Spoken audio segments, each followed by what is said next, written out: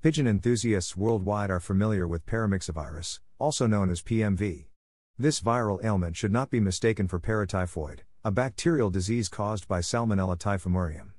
PMV stems from one of the serotypes of PMV1 viruses, which are closely related to the PMV1 virus responsible for Newcastle disease. I will emphasize this again when discussing vaccination. PMV originated in the late 1970s in the Middle East and has since been found wherever pigeons are raised. The virus is not highly resilient and quickly perishes in the environment. Once a bird becomes infected, it will shed the virus in its droppings and other secretions for approximately 3 weeks. However, the duration between exposure and the emergence of clinical signs can vary significantly, ranging from a few days to several weeks.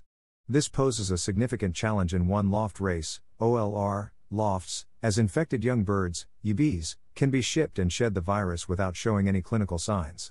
By the time you realize there's a problem, the entire loft may have been exposed.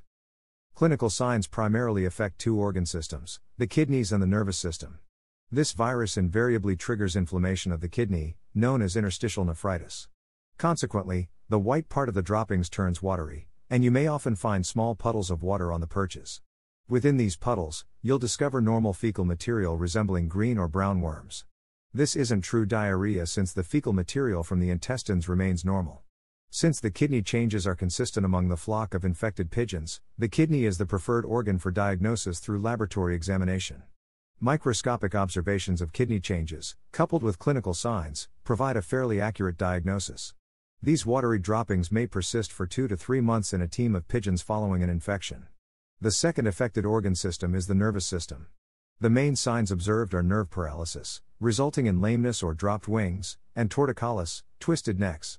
Initially, when this disease emerged, neurological signs were highly prevalent. However, recently these symptoms have only been observed in 10 to 20% of affected birds, at most. Most pigeons exhibiting neurological signs will recover if they can eat and drink. Hence, if you have neglected vaccination and your loft becomes infected, there is no need to euthanize healthy pigeons. Ensuring they have access to food and water will allow the vast majority of them to return to normal and even participate in races. Vaccination against this disease is crucial because there are only two types of unvaccinated pigeons, those that have the disease and those that will eventually contract it. You may have been fortunate so far, but your luck won't last forever. By far, the only proven vaccination method is the injectable pigeon PMV vaccine. One such vaccine is produced by Maine Biological Labs in the United States, and several others are available in Europe. Unfortunately, there has been considerable discussion about the use of the chicken law soda vaccine, which is available in the United States and Canada. It is important to note that this vaccine is not designed for pigeons but rather for inoculating chickens against Newcastle disease, as mentioned earlier. It has been suggested to be administered through eye or nasal drops or added to the drinking water. While this vaccine will not harm your birds, every study conducted has shown it to be ineffective. Personally, I have encountered several lofts in the United States that sent in PMV infected birds vaccinated with the La Sota vaccine, yet the disease persisted. On the other hand, the injectable vaccine has been criticized by some excellent flyers for potentially impacting performance.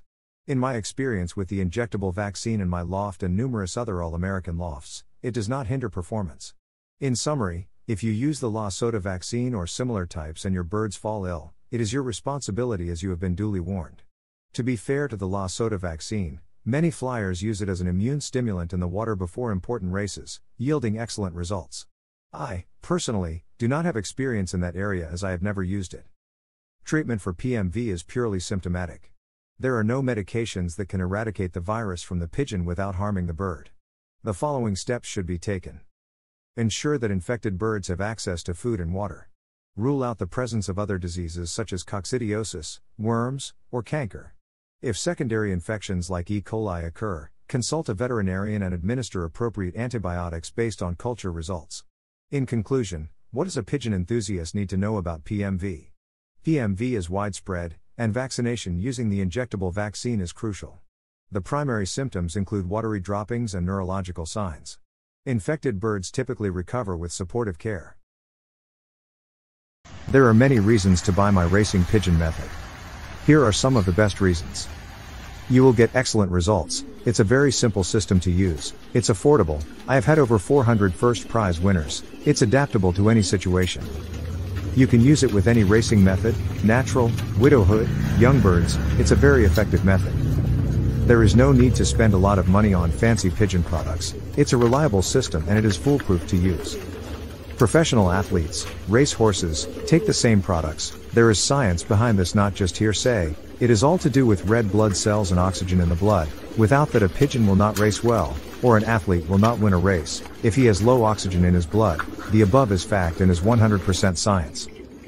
There are a few things you can do to improve your chances of winning at racing pigeons. One of the most important things is to learn as much as you can about the sport. You'll need to know the different types of pigeons, how to train them, and how to race them. Another key factor is practice. You'll need to be able to fly your pigeons competently in order to win races. And, of course, you'll need to have the funds to invest in racing pigeons and other racing equipment.